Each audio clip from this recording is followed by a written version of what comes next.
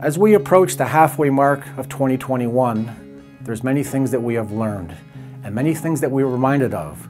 One of those things we're reminded of is the only constant is change. And with that change, we have discovered that thousands and thousands of people have chosen this time to find a new place to live. And many of those people are leaving the big city, looking for smaller cities and smaller towns.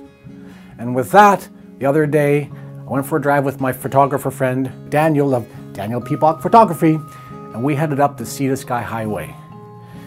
If you haven't been there for a while, do yourself a favor. When it's safe, get in your car and go for a drive. You'll be blown away by the scenes of nature. Porto Cove. Stop for a coffee at Lions Bay. Shannon Falls.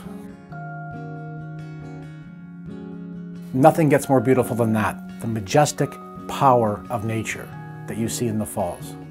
Then you keep going, and you get to Squamish, a beautiful city, set within the mountains, the ocean, the lakes, it's all there.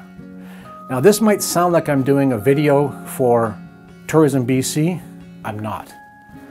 I would like you to click on the link below and take a look at my newest listing at 1003 Tobermory Way in Garibaldi Highlands up above Squamish.